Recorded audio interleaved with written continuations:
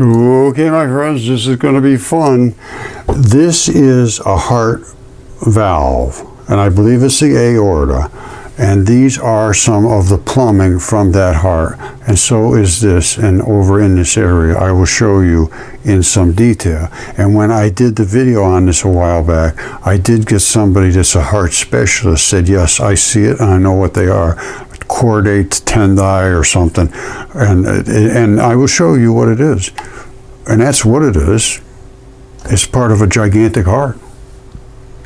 All right, the first thing to notice is the thick wall here and this outside edge around it, and this yellow and red here, and I can't really tell because of the shade, but I think that's black down in there. But there will be the different colors of blood.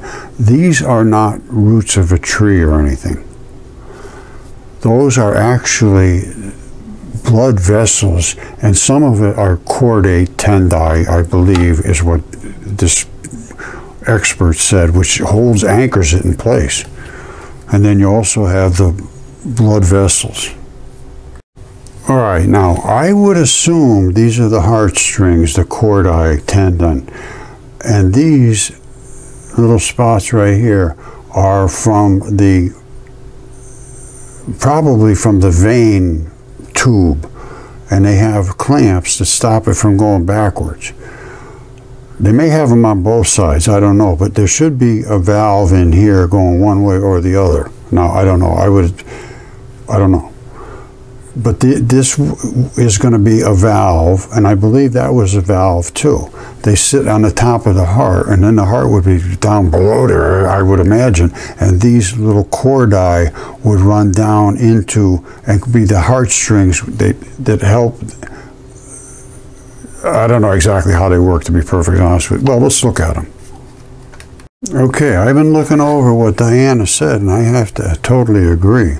At first I thought, I'm not really sure, but then I looked it over and over, and yes, I agree, because where we are is right down at the valve. We're not somewhere way up here at the plumbing. At first I thought we were up in here somewhere, but no, we're down right in here where this chordae is this tendon is, and it is right down at. Remember, there's kind of a thick layer. There's two layers almost. That's it right there. There's the outside layer, then there's the inside layer, and that's the heartstrings. And here it is right here. There's the outside layer, then there's the inside layer. And it looks like they come under here and they bubble up, which is exactly what the chordae do. Now, this looks to me like it's a vein, or, you know, it's got a valve. In other words, it goes out this way and not come back, or it comes in this way and not go back one way or the other.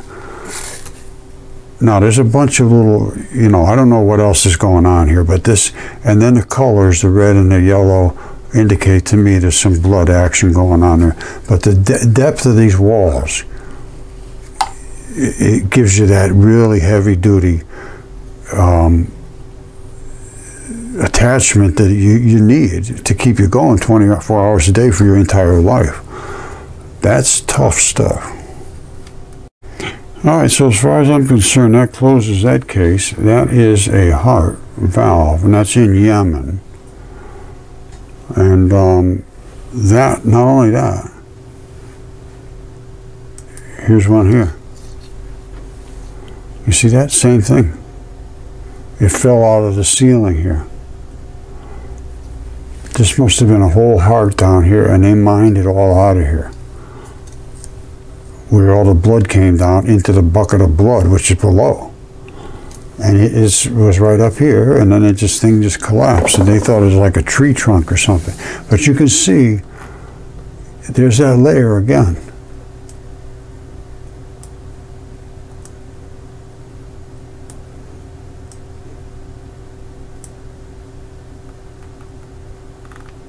And up here in the ceiling, this was all coal mining stuff.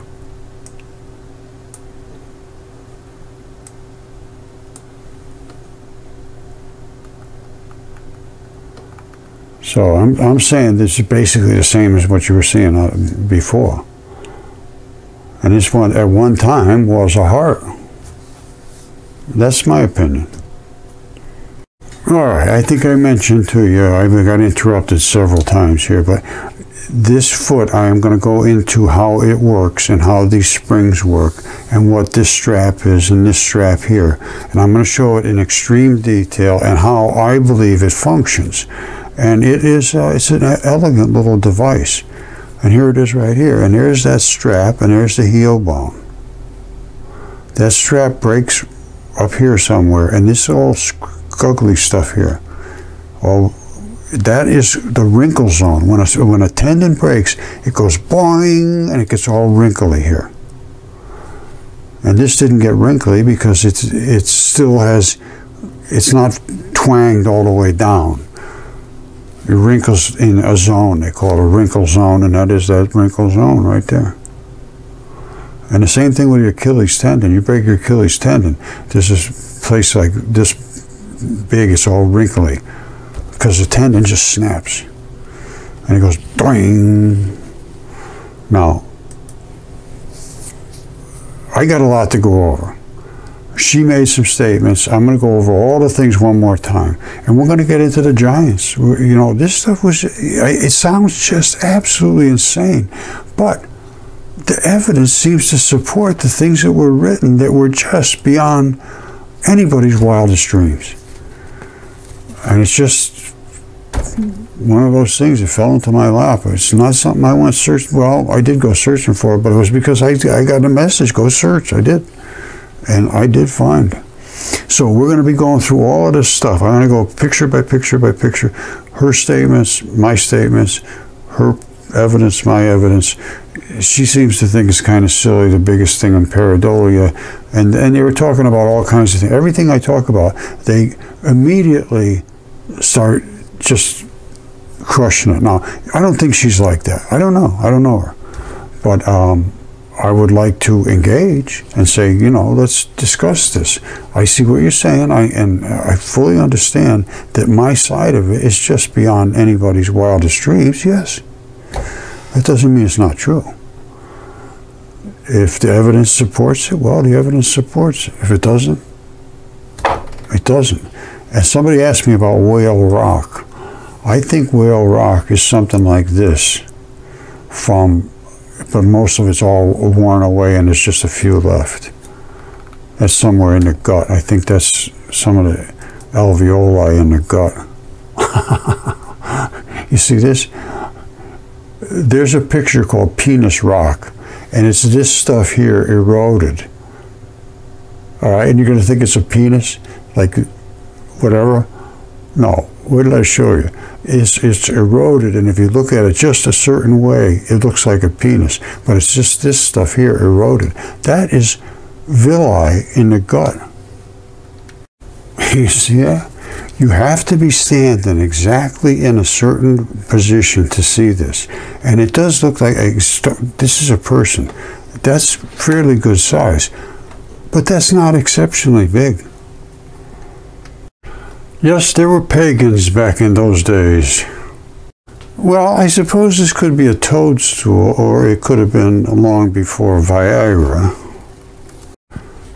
All I can say is you use what you got, you know, do something with what you got. Well, that's what he did. It looks pretty good. I mean, I probably wouldn't want to live there, but who knows? All right, this is clever. This is innovative, and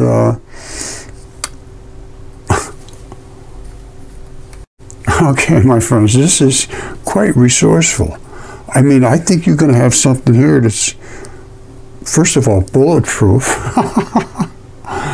Secondly, probably earthquake-proof. I don't know. That's a pretty good package there, you know, to deal with.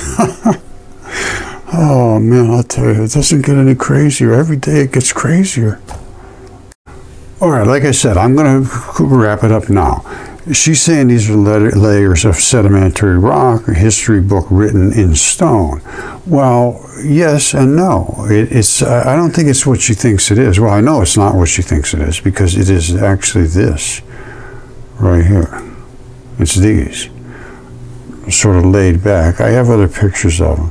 I mean, there are so many of them in your gut, you can't possibly believe it. Here she's showing it again. She's saying, I forget what she's saying here, but she's saying it's just natural sedimentary erosion. And that's just not the case. It is this right here. These are intestinal villi. This guy's got a little gas. And those are the little things that absorb all the food in you as you eat. But you have to have the right enzymes. I keep talking about enzymes because they're the most important thing. Now, and here's another picture of it. Look at the, look how, look at them. Look at that. And all these little rings are the way it works to move your food down through there. Of course, this is a really cleaned out colon, probably from an autopsy, I would imagine. I don't think they get quite that clean. And I'm sure this was from looking at some problem. You know, normally I get my shots from where they're doing, you know, looking into damage. Basically, I get them, you know, where they're broken bones and a ripped tendon and a pulled muscle and heart attack victims and brain injuries and everything else. And you can see the most from those kind of things. So, but anyway, I'm going to go through all this top to bottom in another video. Because it just takes forever to do this. It really does, to do it right. But these are the kind of things that she was seeing. And all that stuff, that's like mucus stuff. Bacteria. Look at that. You see it? There's a lot to learn by just paying attention to things.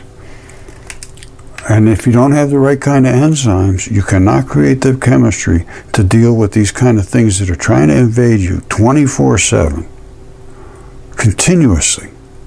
You have to have the right enzymes. There's 75,000 that they know of enzymes, at least in the human body.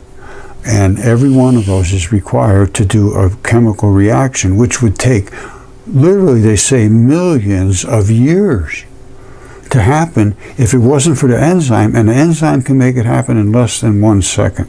You think I'm kidding? Here. This goes way back. 1995.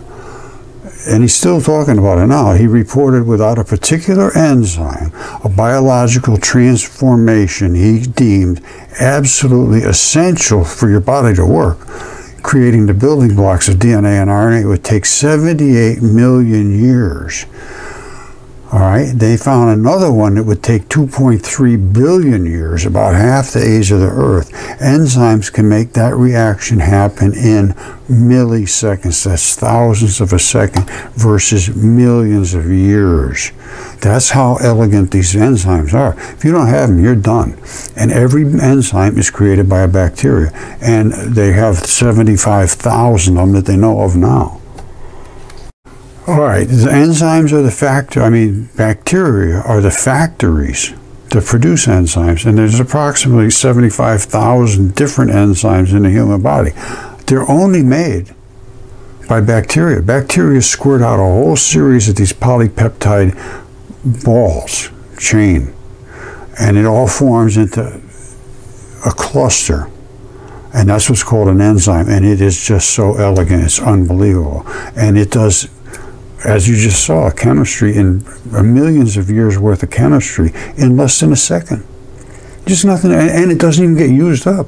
It does that one, and does another one, and another one, and another one, and another one, because inside of us, the chemistry that is bubbling in us is just stunningly fast.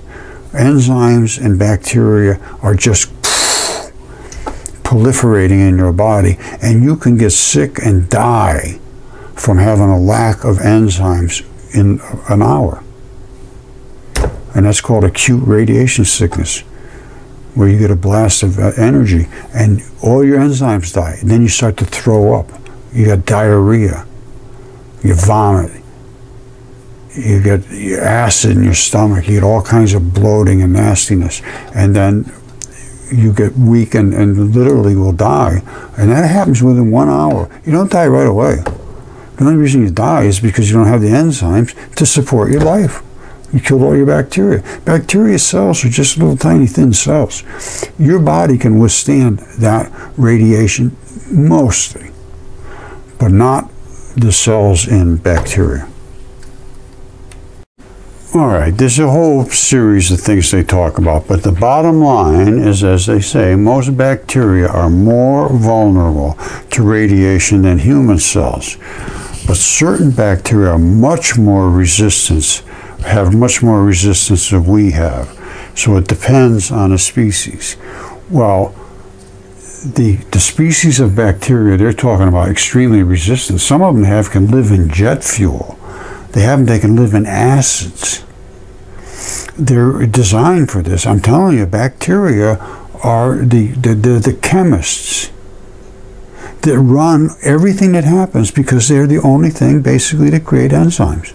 Without the enzymes, millions of years of chemistry to do what happens in 1 second, less than a second. And without them, you would fall over dead within 2 minutes, they say.